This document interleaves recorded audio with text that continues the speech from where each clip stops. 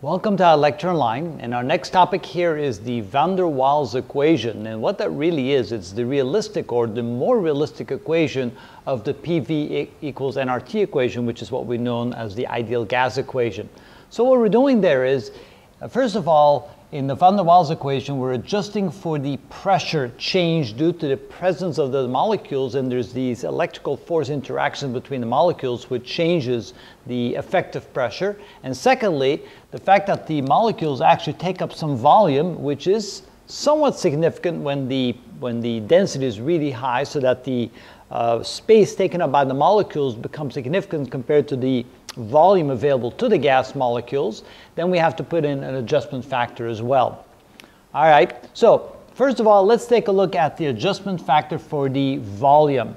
What we can say is that, let's say this is the volume of a molecule, and then how much space does that molecule take up? Now, initially we'd say, well, simply whatever the volume of the molecule is, but that's not entirely correct, because notice that the closest that two molecules can get to each other is this close, which means that this region right here becomes an occupied region by the first molecule, and the center mass of the second molecule cannot get any closer than that region right there, which means that the effective volume that a single molecule takes up actually has 2 times the radius of a single molecule. And let me go ahead and write a big R like that so it's easier to see.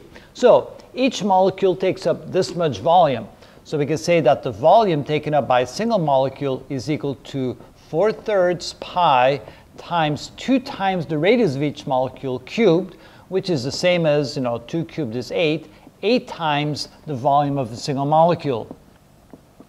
Pi r cubed, like that. Okay, now, of course, the volume taken up by n molecules, well, that is equal to n times 8 times 4/3 pi r cubed. And then finally, when we say, well, the number of molecules, let's say that it's equal to Avogadro's number, we can then say that V sub n is equal to Avogadro's number, and that's all right. V sub n sub a, indicating Avogadro's number for 1 mole of molecules, is n times 8 times 4/3 pi r cubed. Yeah, pi r cubed should go up here. Very good.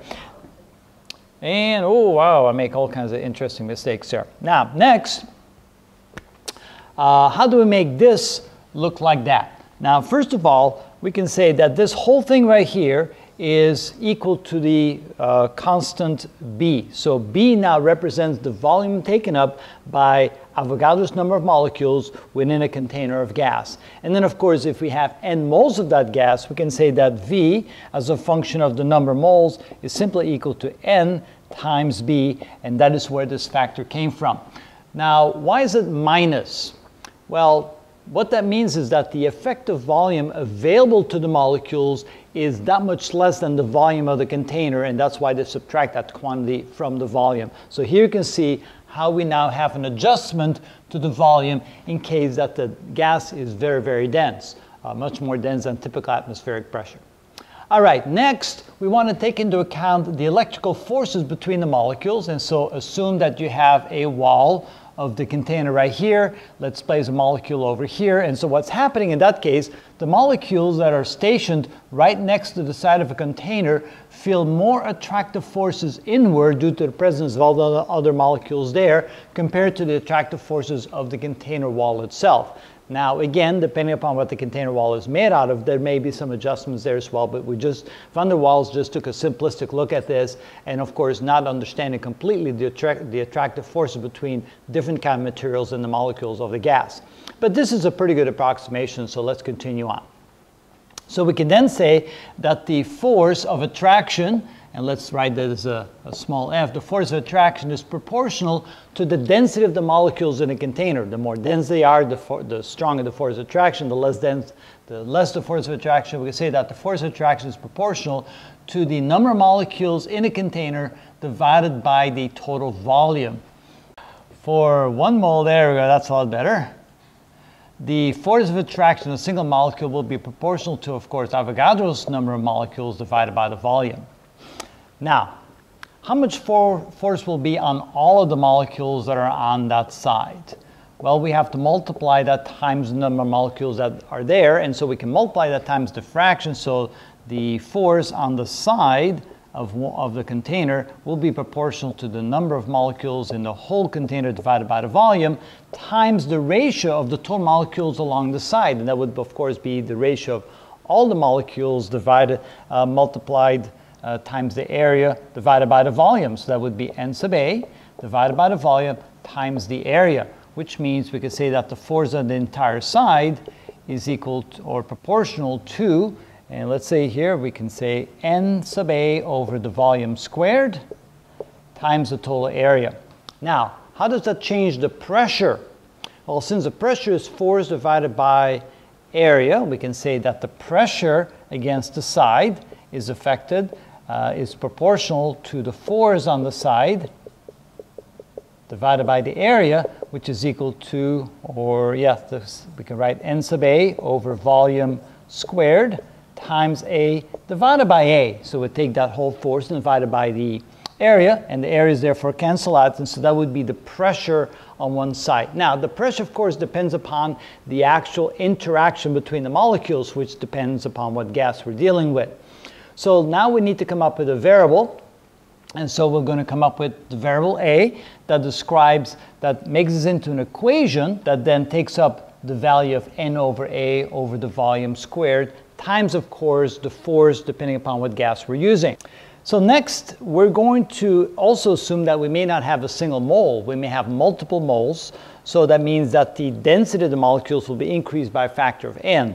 So we can then say that the pressure on the side of the container, therefore, is going to be proportional to the force, which depends on the density. So it's going to be n, the number of moles times Avogadro's number, divided by V, quantity squared. Of course, the areas cancel out because the pressure term. And I'm going to take the n square out. So the pressure on the side of the container is proportional to n squared times n sub a over V quantity squared. Now, the force, of course, depends upon the type of molecule we're dealing with. So let's represent another term, A prime, that represents the force between any individual molecule. So we can then go ahead and say that the pressure on the side is proportional, or now actually we no longer need to write proportional because now we're actually going to come up with the actual force depending upon what that constant is. So now this is equal to n squared times A prime n sub a over the volume quantity squared. And rewriting that a little bit, we can say this is equal to n squared times A prime times n sub a quantity squared over the volume squared. And now this quantity right here, they're going to consider that as the variable a right here. So when we do that, this is equal to n squared a over the volume squared, which of course can be written as a times n squared over the volume squared, which is the adjustment term that we have in our van der Waals equation. Now the question is, why the plus? Well, it turns out that that quantity will reduce the actual pressure against the side of the container so that the actual pressure inside the gas is greater by that quantity. So if we measure the pressure through some mechanical device and we check the pressure at the walls of the container, we can then see that the actual pressure inside the container will be greater by this amount, so we have to add the plus. And that then gives us the adjusted equation, the PV equals nRT equation, which is for the ideal gas, is adjusted for a real gas using those two terms. And now you know where that came from. The only thing you have to realize then, of course, that V is the volume of the container, N is the number of moles, A is the attractive force per molecule multiplied times the number of molecules, and of course that will depend upon each gas. You'll have to look that up on the table. And then here on the volume change, B is simply the volume taken up by each molecule plus the space around it that prohibits another molecule from getting close. And again, that's a constant you'll have to look up in some sort of book, CRC manual or something like that. They'll give you that adjustment factor. So that's how you come up with the van der Waals equation.